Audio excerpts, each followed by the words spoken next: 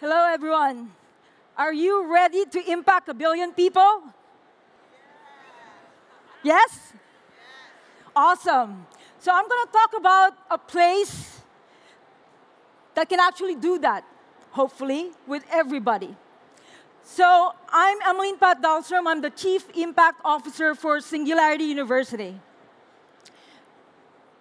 We were founded 7 years ago inside NASA Ames in the heart of Silicon Valley. But actually, the weird thing about it is that we're not a traditional university, and we're not even about the singularity. So Singularity University is a place where you can actually dream big, look at big, bold ideas, and hopefully put that into action. So we're founded in 2 major principles. One is that technology is a catalyst for change. And I think that with technology, we can also create an abundant future that we all aspire for. Not this Terminator, like dystopian future that movies are always showing us today. But we're not really just looking at any kind of technology. We're looking at exponential technology. Now, what does that really mean? So one of our co-founders, Ray Kurzweil, he wrote the book, The Singularity is Near, has been looking at basically the trend of computing for the past 100 years. And what he's found is that computers, the price performance of computers has been doubling every 18 months. So this is Moore's law. And it's very deterministic, and it maps out basically beautifully to an exponential curve. So why is that important? If you're actually looking and trying to predict the future, if you're looking linearly, then you've missed the boat. So any technology that is digitized or is data-based is also going to be developing exponentially. So which means that AI, robotics, nanotechnology, biotechnology, those are all going to be developing at a very exponential pace. And we need to keep up with it. So why is this important? Because exponential technologies are also deceptive. If you look at that exponential curve, the linear line and the exponential curve at the very beginning is very similar. So you wouldn't know that a technology is actually developing exponentially until you hit that inflection point.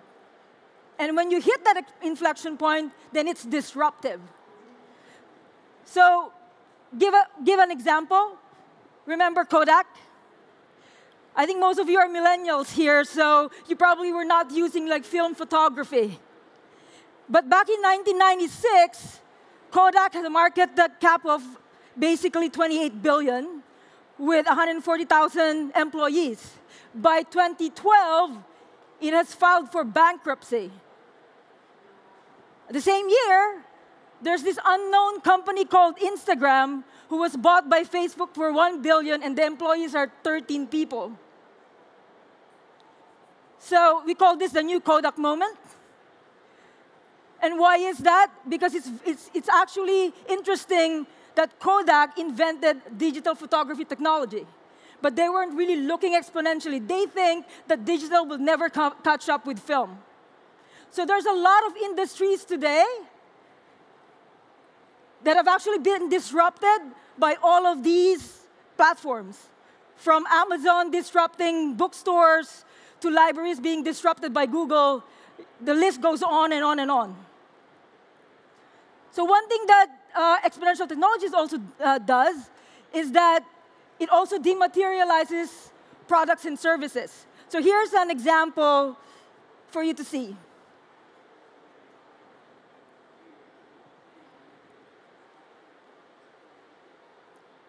Sound?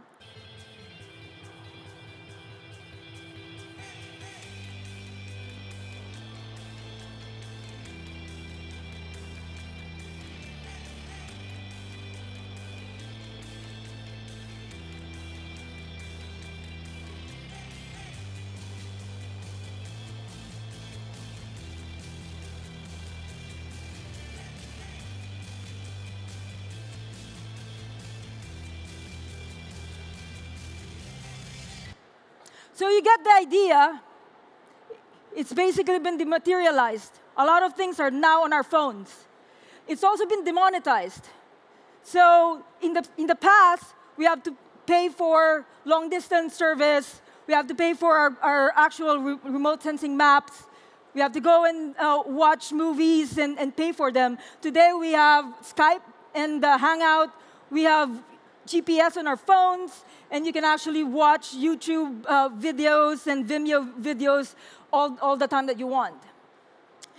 But I think the most important thing that exponential technologies have done to products and services is democratized it.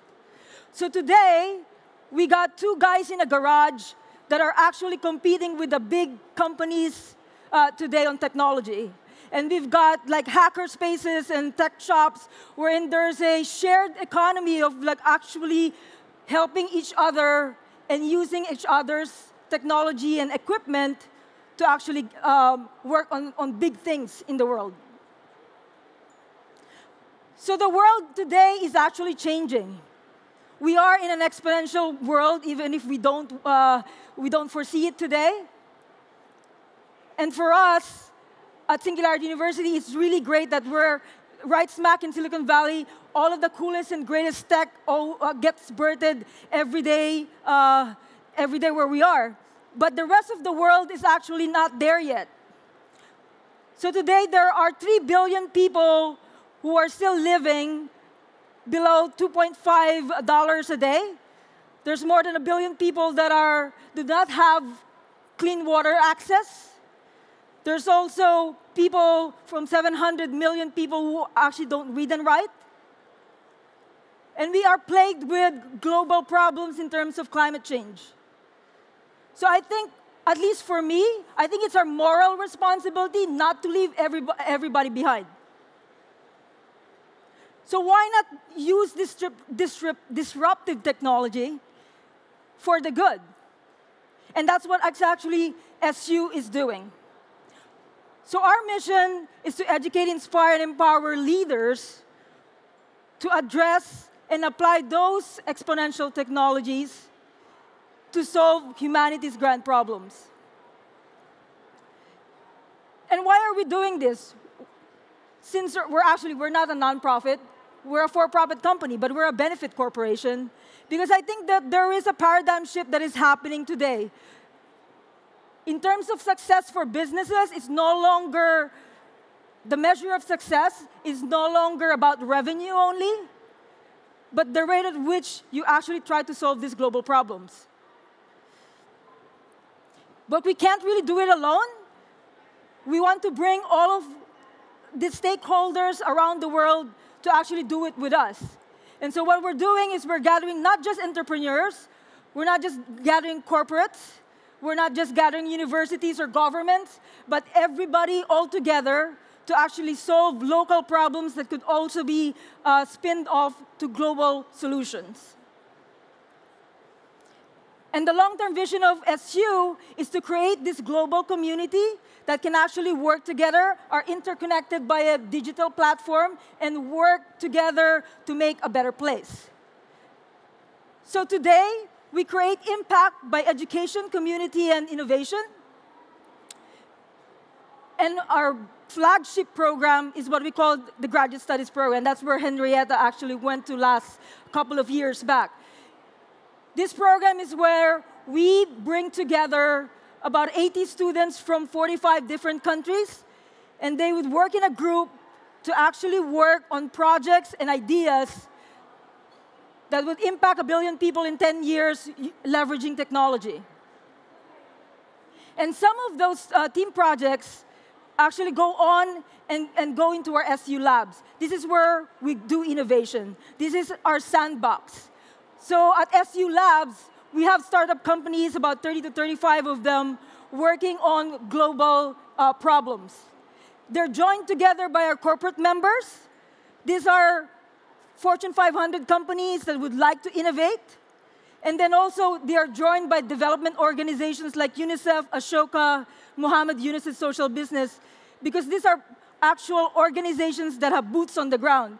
The problem with Silicon Valley is that we always think that we have the solution, but we actually do not know what the problem is. And so for us, having the development organizations and NGOs partnering with us who are on the ground, who know what the problems are, is a good partnership between us. So some of the examples of the startup companies that are actually being birthed within Singularity University, we have Modern Meadow, who's actually working on creating leather from the lab. And their long-term vision is to create meat, basically, in the lab. And so what does that mean? We won't be slaughtering animals in the future. We have a company Made in Space who had sent the first 3D printer to the International Space Station a few months ago. And they have manufactured, basically, the first thing manufactured in space. We have companies that have actually birthed the first retail robot in the US. We also have Matternet that has been now commissioned by the Swiss Postal Service to use drones to deliver mail in Switzerland. We have companies like GetAround. That was actually the first platform for shared car sharing in the US. And then we also have Miraculous, that has found a different kind of testing for cancer, different cancer using a drop of blood. So these are just examples of some of the startups that are working in our SU labs. In terms of corporates, we actually asked them to join us in putting out challenges. So Lowe's Home Improvement is one of those corporations that have actually done a clean water challenge with us and is still going today. And just recently, we partnered with the Lieutenant Governor of California. As Henrietta was talking about, California now has a really bad problem with water. So we created a water impact challenge where the biggest ideas and innovation could be incubated at SU to work on solving that problem. So around the world, we're also trying to grow our community. So we're about 10,000 participants strong today, with presence in 98 countries as well. And we host summits, conferences, salons. And at the same time, we also do global impact competitions.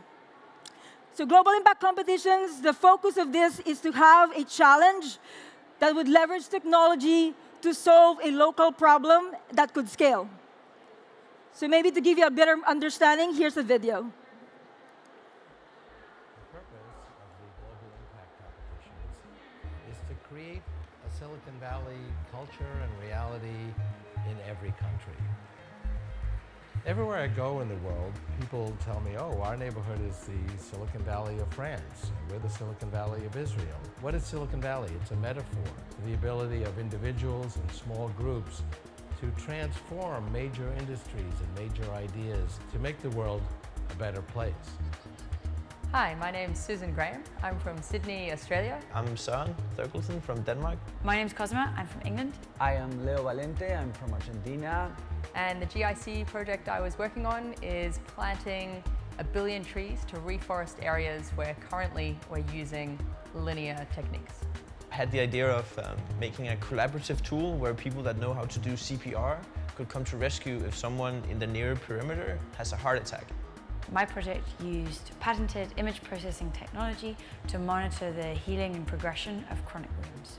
My project, it's a platform that enables small businesses in developing countries to accept payments with the so-called social cards.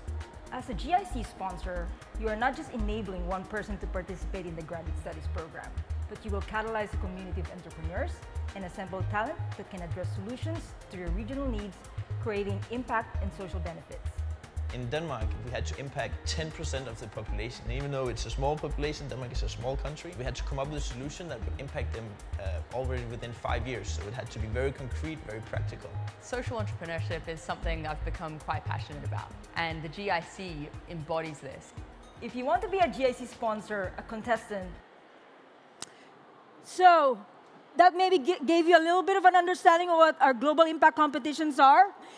Last year, we debuted the very first GIC here in Finland. And as you can see, Annie Lorilla actually came to the GSP program this summer because she won with a project to water quality index in China. So for next year, we're planning to have another global impact competition in Finland. So stay tuned. We're going to be sending out information. And if you'd like to be part of this challenge, please let us know. And so I'm going to end here with a quote and a challenge. So the best way to predict the future is to create it yourself. So if you really want to change the world, be part of the solution. Join us, and let's make the world a better place. Thank you.